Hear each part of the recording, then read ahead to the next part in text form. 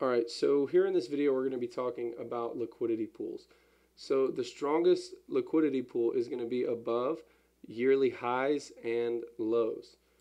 So if we're on MetaTrader, here on a weekly chart, these divided lines will show us the total range of the year. So we know that that range right there between that high and low is going to be heavily saturated with liquidity. There's going to be a lot of buy stops above that high, a lot of sell stops below that low.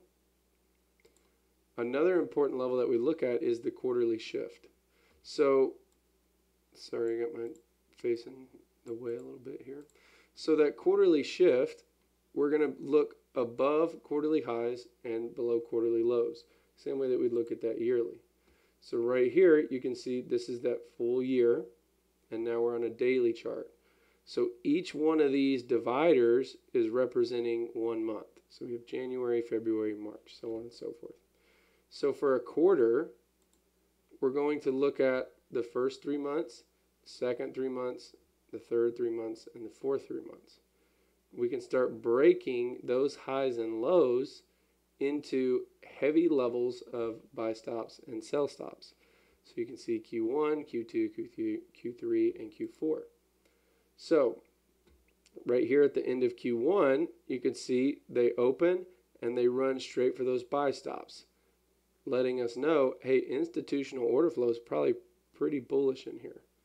So they run those buy stops. They eventually come back for some retracements that second month, and then that third month they finish it off. And again, they take those buy stops there. Now, right here is where we can start looking for that quarterly shift. Once it trades above that level, that's where we can start looking for our shorts on the lower time frame. Same thing here. We want to see how it's responding. Is it running through those stops or away from them? Right here, you can see that the low of the quarter. As soon as they run that low of the third quarter here, they turn around and get back in line with this institutional order flow. So we also look at monthly shifts. We're going to look at the liquidity above monthly highs and below monthly lows. So right here, like when we have this high, you can see we trade below this monthly low. We take it out, we eventually turn around, and we target that high. Same thing here.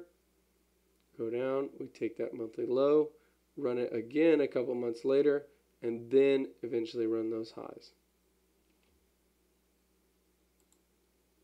We can do the exact same thing looking at weeks. So right here, you can see this is that first week of the month in 2022. Monday, Tuesday, Wednesday, Thursday, Friday. And you can see they go up, they form the high of the week. They fail to break it, forming that lower high. And then they trade down, and we aim for the low of the week there. Same thing here. You can see they make that high of the week on Monday. Lower high, they break down. Now that we're below this week, if they fail to rally, we're assuming that they're going to run lower. Now, I just wanted to highlight this because generally a week should take out the previous week's high or low.